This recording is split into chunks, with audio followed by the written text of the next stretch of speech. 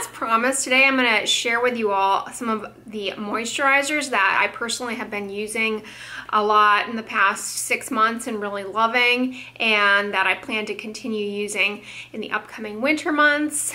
This is a follow-up to Friday's Q&A, in which I talked about kind of how to moisturize the body. And in that video, if you missed it, I talked about some of the salient features of moisturizers and things that I look for.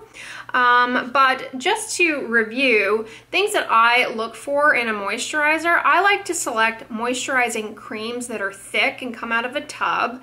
And I like to select that type of moisturizer because the way that I use it and the way that I advocate using moisturizing creams is when I get out of the shower, I apply them directly to wet skin, and this slows down transepidermal water loss and locks in moisture properly, okay, versus toweling off the water and then trying to slap on a film of moisturizing cream. It just doesn't work effectively that way. So that's one thing that I look for in a dry skin kind of arsenal. And the other thing that I look for to have on hand in my bag of tricks, a thick and greasy ointment, okay? Ointments are very, very occlusive, and they really seal in the water, okay? Ointments are things like Vaseline, Aquaphor. They're really thick, and they will actually prevent 98% of transepidermal water loss. But because they're so occlusive, people don't really like to use them all over the body. They're kind of hard to spread all over the body. And if you have acne-prone skin, then using a thick ointment all over the body can actually sometimes precipitate a flare of acne or acne-like eruptions in those areas. Because it is so occlusive, it kind of, you know, can be a little bit too much. But these are not pore clogging ingredients necessarily, or, you know, things to be terrified about clogging your pores, particularly on the body, okay? So that's the second component that I look for.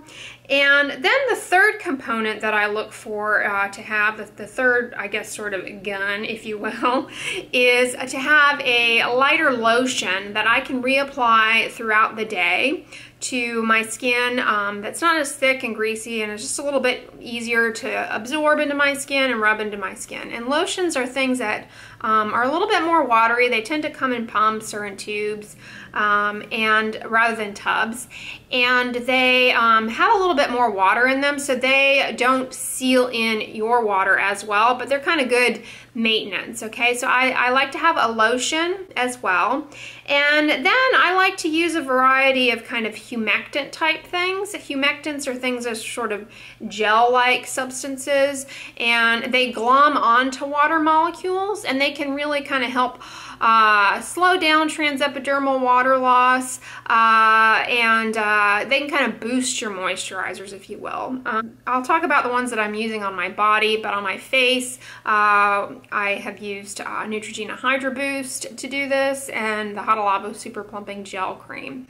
Today's video, I'm exclusively talking about moisturizers for the body. A humectant is basically something that's kind of a jelly-like substance and gloms onto water molecules, and by itself isn't a fantastic moisturizer, but in conjunction with a good moisturizing routine can kind of boost things up a little bit. So I sort of like to have that as well. I do not moisturize with oils on their own because, as I mentioned in Friday's video, oils just really are not fantastic moisturizers. They're very slippery, and they slide off of the skin, so they don't really lock in the water very well. They can soften the skin, they can make the skin feel more supple. They're good adjuvants, but to use one exclusively just kind of seems like a lot of trouble to me, honestly, so I don't bother with it. They're not necessarily bad, and they're oftentimes present in a lot of moisturizing creams, and I think that's a better way to employ them in your moisturizing routine than on their own. But some people just really enjoy using them, and I can see why. They do soften the skin. Things that I avoid as best as I can, although it is difficult, and I really push that people avoid these ingredients, is fragrance and essential oils, because those are almost like the #1 problematic ingredient in moisturizers and skincare.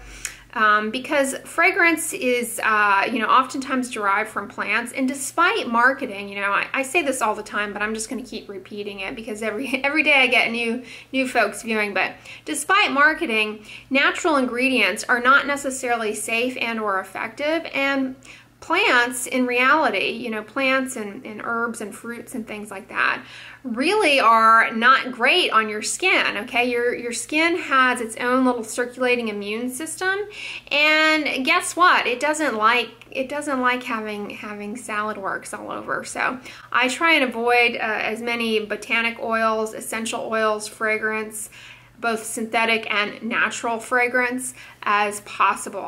I do not avoid parabens in moisturizers because I do not have an allergy to parabens. Parabens are safe.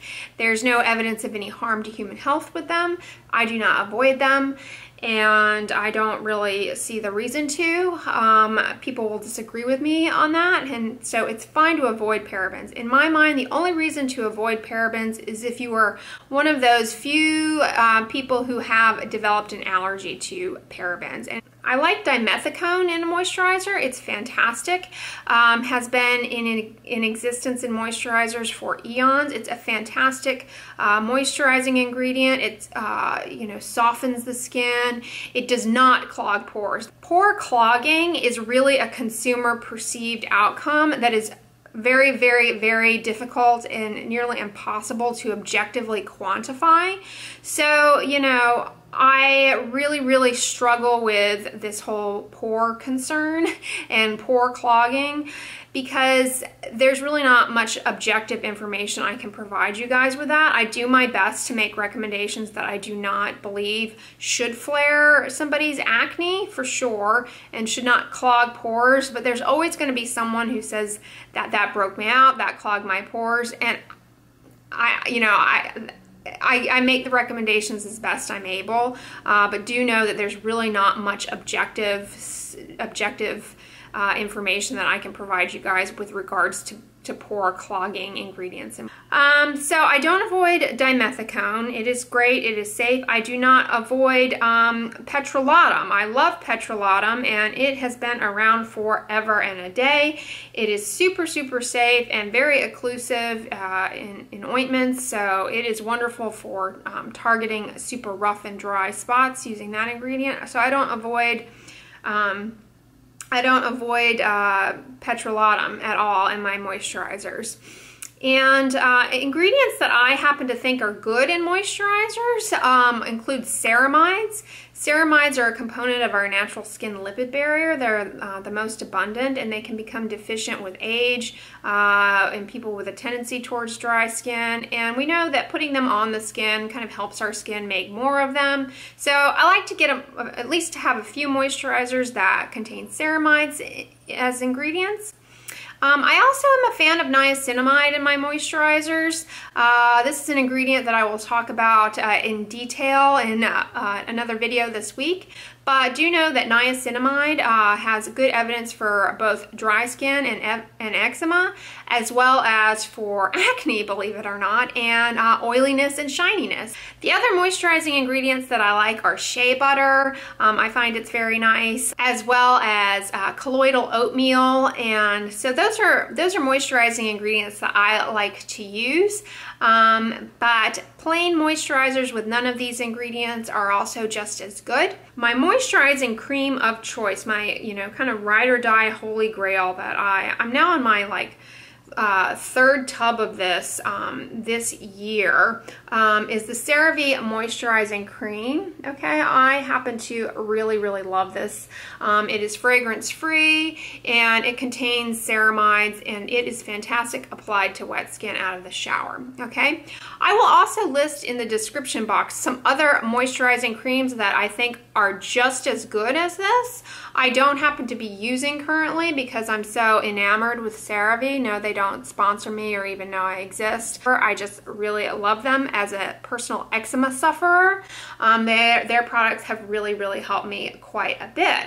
Okay, so I do really love this, but I will say that Cetaphil has a fantastic moisturizing cream that is very good.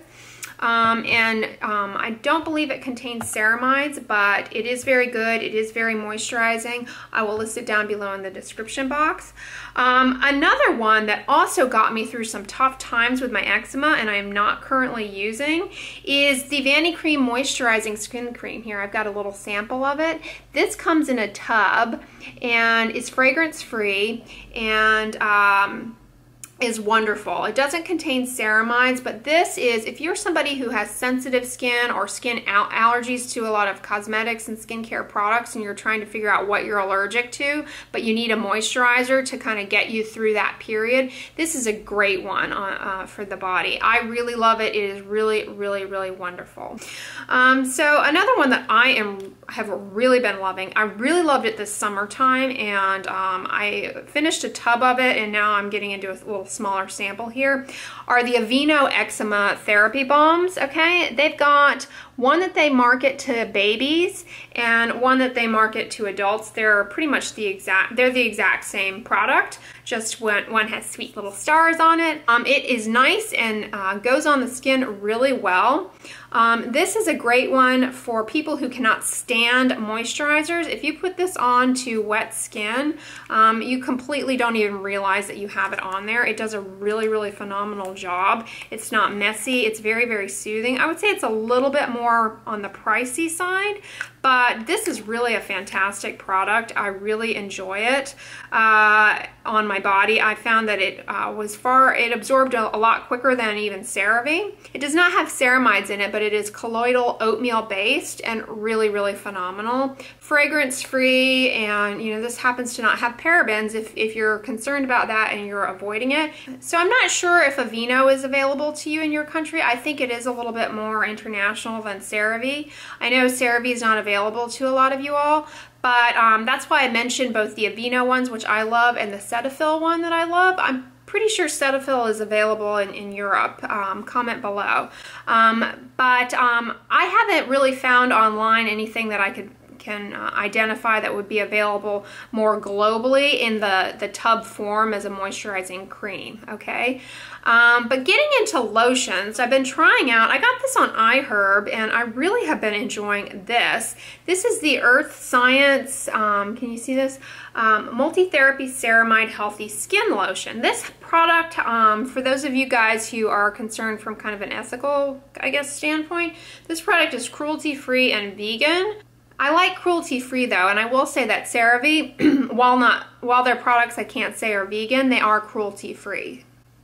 Okay, so, but getting back into it, I've really, really been enjoying this Earth Science Multi-Therapy Ceramide Healthy Skin Lotion. I'll list it down below. I got it on iHerb, and so far, this is the best, like, cruelty-free vegan skincare product in terms of a body moisturizer that I have found. It doesn't have fragrance in it like most of them do. It doesn't have essential oils in it, and it's very moisturizing. It's got glycerin, shea butter, which is fantastic, and then it's got a variety of plant-derived oils and plant-derived ceramides that are pretty good. And you all are always jazzed about rosehip oil. This happens to have it in it. That seems to be fine.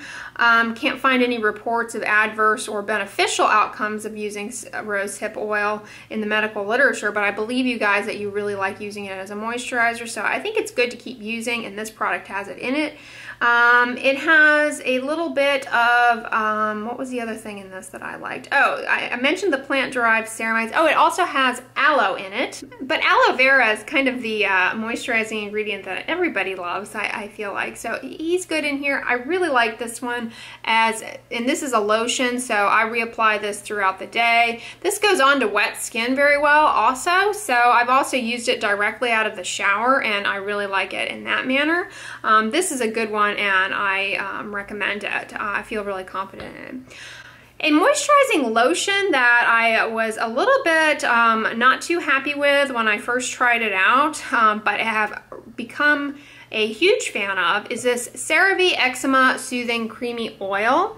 Okay, this is kind of a more this is somewhere on the spectrum of watery lotion to thicker occlusive.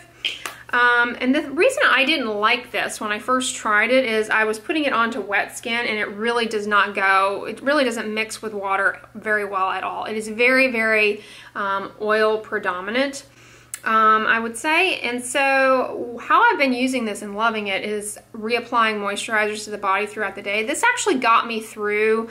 Recently, I had a flare of my eczema while I was in the hill country, precipitated by that precipitated by both the climate as well as that Trader Joe's Nourish soap that was anything but nourishing. I just didn't agree with me. This really got me over the hump. At first we didn't get along when I put it on in the shower, but then after a few days of using it, I really started liking it, and I've been using it now for a few days and really, really liking it. It's got avocado oil in it, it's got grapeseed oil, and it's got safflower seed oil. This has niacinamide in it. So what I'm saying about this product that I think would resonate with some of you all is that it's great to keep your body moisturized throughout the day during winter. And because it has a niacinamide in it, I think this would be good for folks with, despite the fact that it's oil-based, all right, and that may terrify you, I think this would be really good for people who have kind of oily, acne-prone skin on the body because of that niacinamide component. I think it would actually be good. And it's got ceramides in it. So this has a lot of good ingredients in it and no fragrance or garbage. Really, I think they're doing a nice job with this one, and I like it. The other product that I recently have brought back out and really been loving is the Aveeno Skin Relief Moisture Repair Cream. Here I have a sample of it. This is a phenomenal lotion that contains both the colloidal oatmeal that Aveeno is so well known for, as well as ceramides. Okay, so this is a great one for reapplying throughout the day. It goes on very nicely. It's a little bit thicker than like that oil that CeraVe Eczema Soothing Oil I just showed you. It's really nice. So I've really been enjoying that one as well. So some moisturizing lotions that I think are maybe a little bit more readily available to you come from both Eucerin and Curel, okay?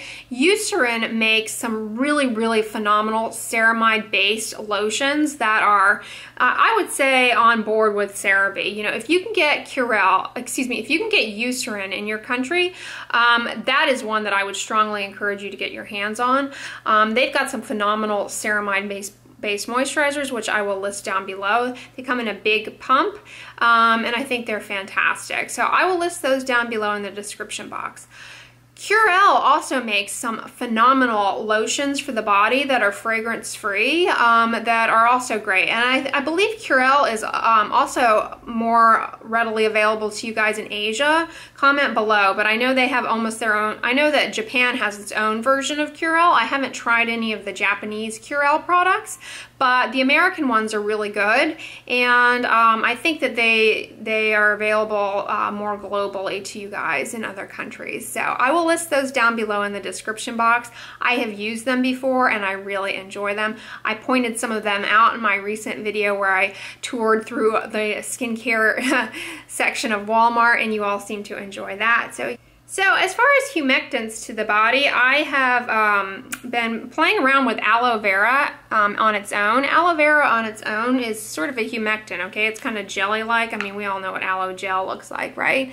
And I've really been enjoying this Nature's Republic Aloe Vera Soothing Gel. Unfortunately, most aloe vera gels do have fragrance in them. And so what I will say about these products, I really like this one by I really like this one by Nature's Republic. I have also tried the Holika one, and I liked that one as well. But these are not phenomenal moisturizers on their own because, you know, the gel stuff, what happens is the water starts to evaporate. It doesn't really provide a long-lasting sealed-in moisturization to your skin. but it does kind of help hold on to water. And the way I personally have been loving using this is as a shave cream to my legs, okay? Shaving the legs in the wintertime, if you do not follow that up with moisturizer like ASAP, that can really just precipitate dry, ashy skin during the winter months. So you definitely want a good moisturizing based shaving routine down, and I would say shaving with aloe vera gel and then following it up with you know, like this eczema therapy balm, or the CeraVe moisturizing cream, or some sort of ceramide based, ideally, or at least fragrance free plain moisturizer immediately to wet skin when you get out. That is a really great body shaving routine. I can't attest to using this on the face, however. I imagine it would work relatively well there, but do know it does have quite a bit of fragrance in it, so if you're allergic to fragrance, then that would be a kind of problem area for you. Then another one that I will talk about that's not really a humectant, but I don't know how you would classify this. This is one of those leave-on things that I've tried in the past and I really like and do recommend. Is the Curel Hydrotherapy Wet Skin Moisturizer. I think this is better than the Jergens one. It contains ceramides, and you know, this is designed to be put on in the shower to wet skin. I've used this as a shaving lotion as well, and it works very well in that way. It doesn't clog up the razor. So this would be another good one to come in with, you know, in the shower. You shave your legs, you know, using some sort of shave gel. I've been using aloe, and then to just immediately combat the post-shave with this, I think would be a really a good approach. This is nice. It blends into the skin really quickly while you're in the shower, and contains ceramides. I really like it. It also has dimethicone, which is a fantastic moisturizer. It does, however, unfortunately have fragrance in it. It has eucalyptus in it, which is fragrance, and it has orange peel oil in it, which is fragrance. So this is not fragrance free, but it is nice. So I don't know that this is worth the price point. It's one of the pricier products that Curel offers, but the aesthetics are such that I think you know, people might like it in the way that I just mentioned. And then I don't have anything new that I'm using as far as ointments to particularly rough, dry areas of the body. I've always used the CeraVe Healing Ointment. It lasts me forever. I strongly recommend this if you can get your hands on it. If you can't, Vaseline works just as well. Aquaphor works pretty well as well. Do know that Aquaphor contains lanolin in it, which is derived from sheep's fleece. So if you're vegan or, you know, kind of going down the cruelty-free path, Aquaphor is not going to be something you want to use. And if you are allergic to lanolin, and allergies to lanolin can and do occur, then you want to avoid Aquaphor. But otherwise, it is great. And the other one that I love is Vani Ply, which is another petrolatum-based product by the same maker as Vani Cream here. And then the one that you just can't go wrong with ever is Vaseline ointment. So those particular ointments are really occlusive and great for like a patch of really dry, itchy, inflamed skin. So yeah, that's kind of all of the moisturizers that I have in my, you know, arsenal here that I wanted to share with you guys. I hope that it was helpful in kind of discussing their salient features, what I look for, what I look to avoid, namely fragrance and essential oils. And yeah, comment below on, you know, the availability of these to you in your country. I know the majority of my viewers are US based. I am US based, that's what I'm most familiar with, but I prefer to be able to recommend products to a broad audience. So please educate me on what drugstore affordable skincare products, not like expensive stuff, because I don't ever want to recommend that, but affordable products in your country that are in your drugstores, if these are not readily available.